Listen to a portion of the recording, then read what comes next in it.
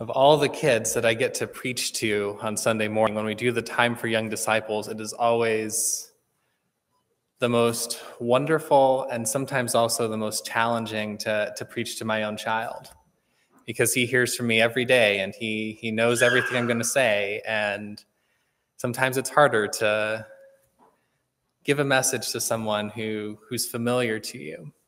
But I'm very glad that every day I get a chance to show them God's love. And I hope that when we have those Time for Young Disciples, when we have those moments in worship, that it's a moment that I get to connect with the kids and just kind of show them by my being with them that God cares for them.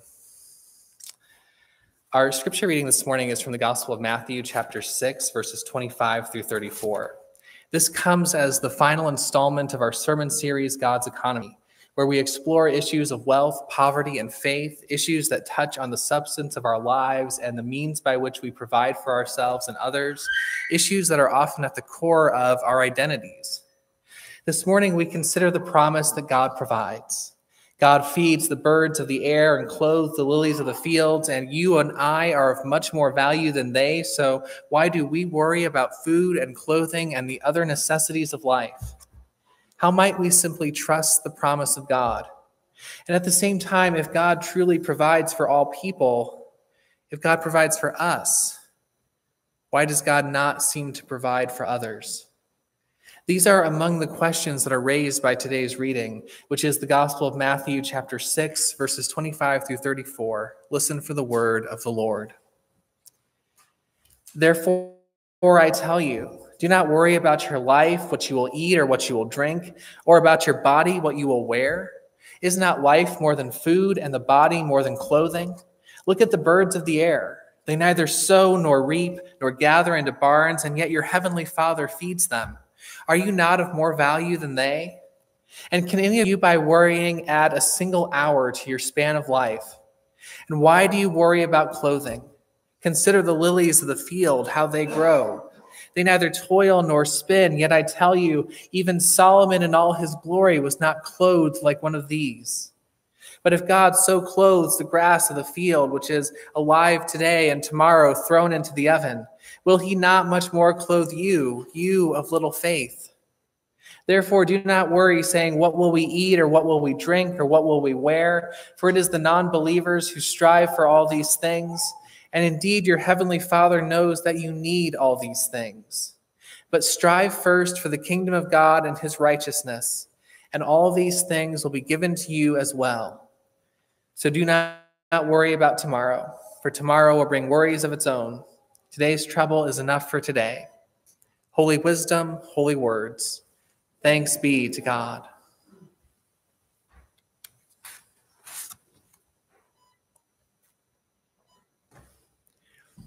If we truly believed the promise God makes in this passage, if I truly believed the promise God makes in this passage, the world would be transformed.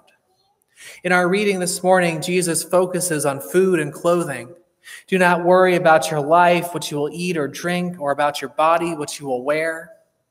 First of all, when Jesus says do not worry, he is using a very intense form of that word worry. He's not saying that you're doing something wrong if you have anxiety about an upcoming test or a job interview.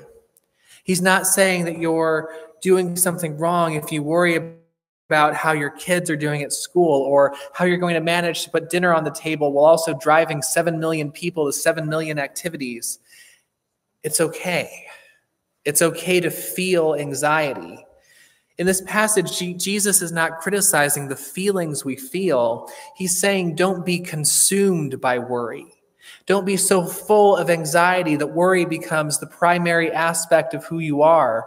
Don't let worry eat away at every aspect of your waking life and some part of your sleeping life too. Don't be consumed by worry, especially not about food, about clothing, about clean water. In fact, though Jesus mentions these three things specifically, the implication is that he's speaking about all the necessities of life. Don't be consumed by the anxiety that you or others you love will somehow have to go without the basic things that are needed for survival. God is concerned about your shelter, and God will provide. God is concerned about your clothing, and the Lord will provide warm clothes.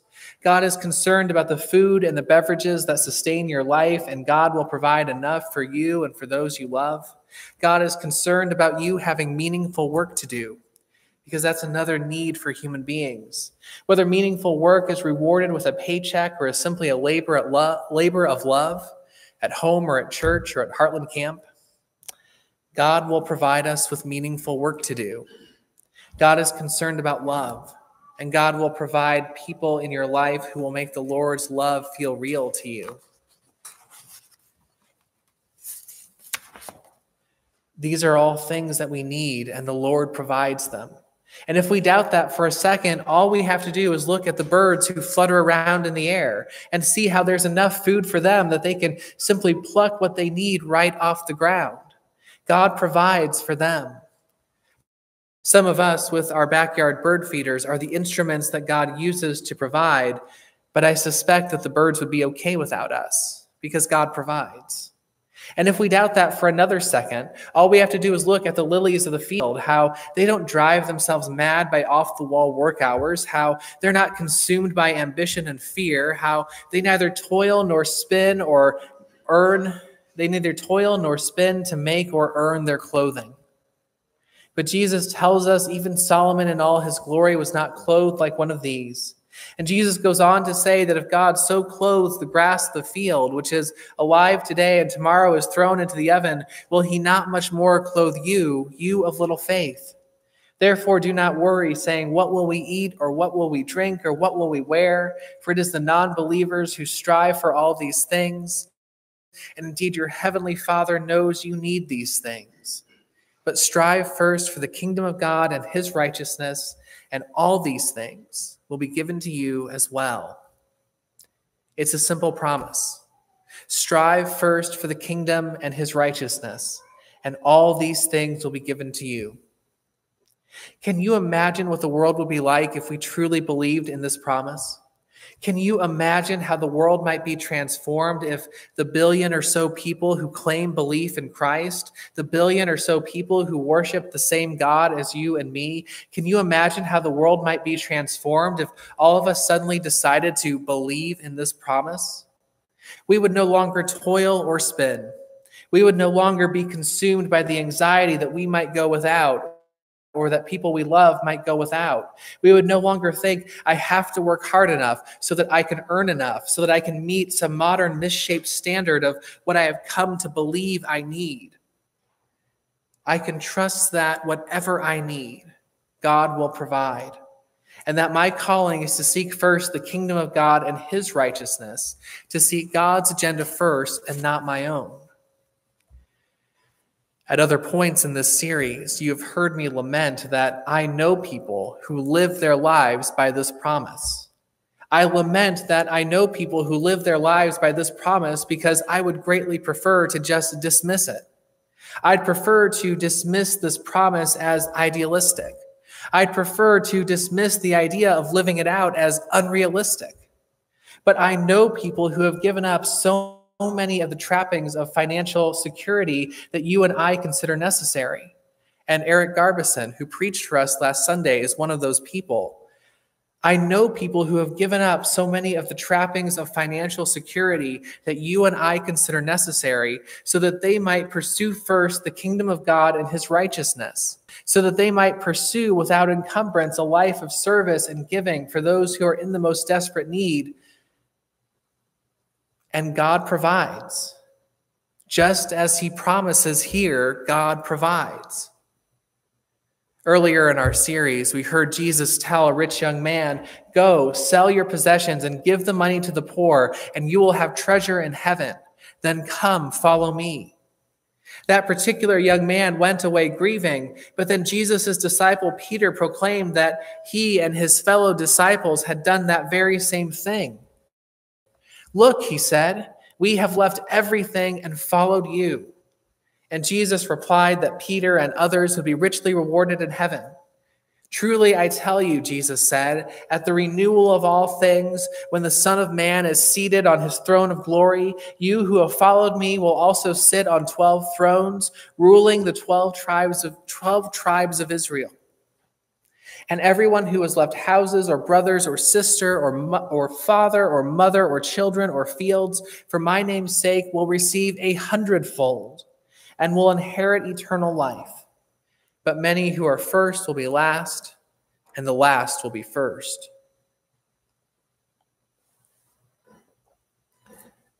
Many who are first will be last, and the last will be first.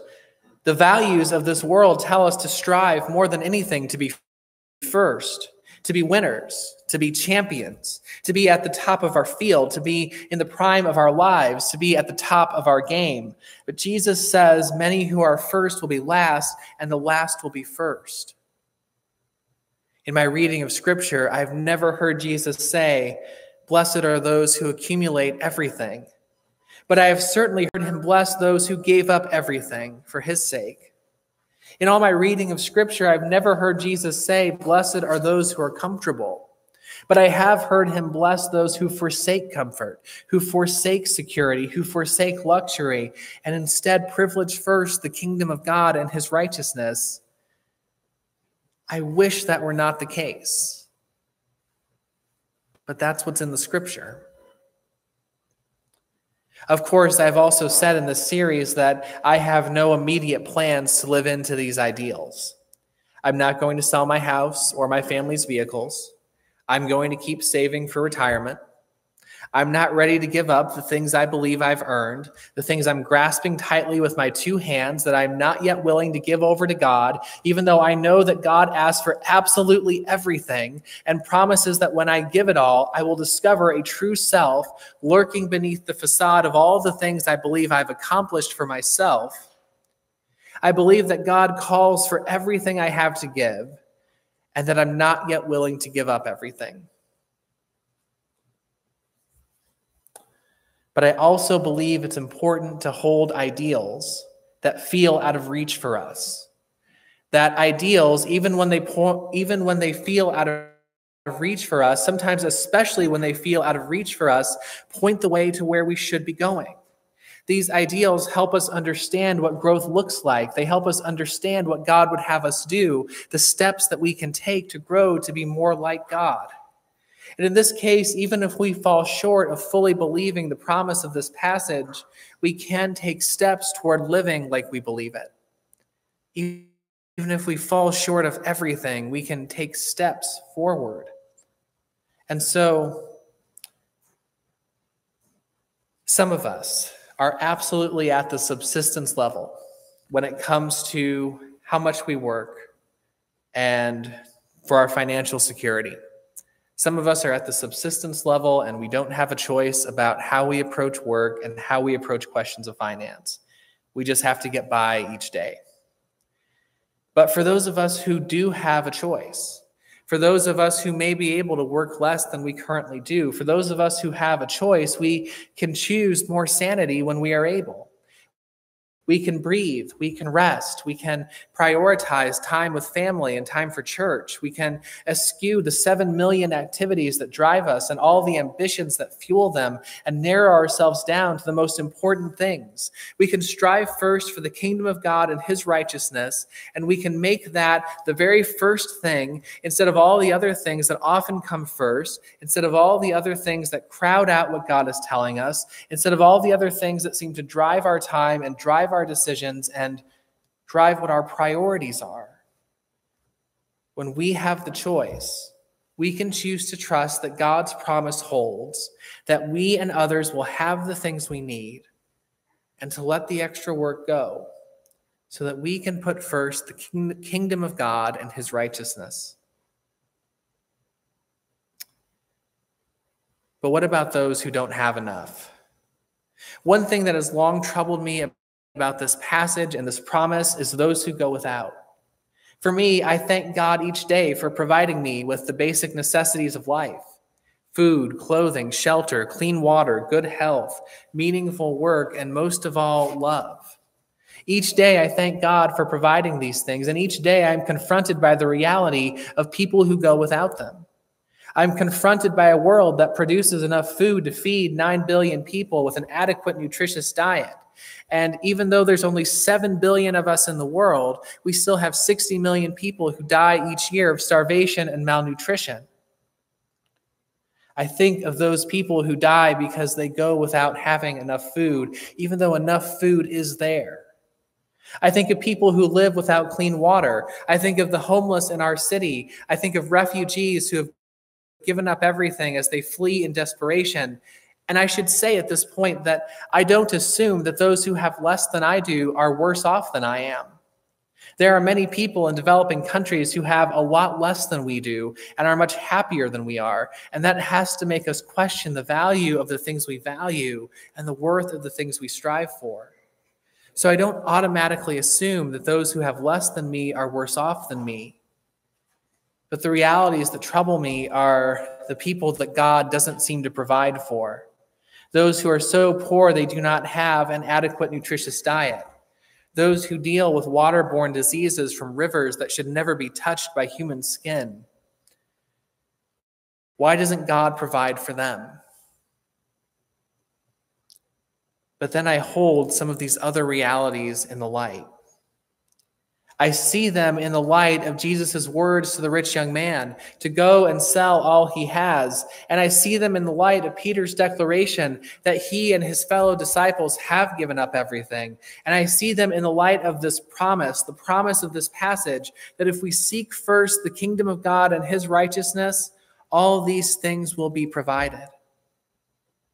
And I realize that if we truly believed that promise, if I truly believe that promise, if the billion or so Christians all around the world truly believe that promise, the world would be transformed. And suddenly we would see that there is enough, that God has provided. When the things that God has provided are shared, we will suddenly see that there is enough for the world, and the promise of God would be made real for all people.